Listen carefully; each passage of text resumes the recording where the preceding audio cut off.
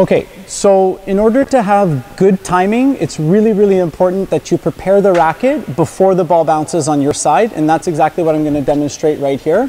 So when you receive the ball, the racket is prepared way in advance of the ball bouncing, and that way you're going to have a smooth acceleration.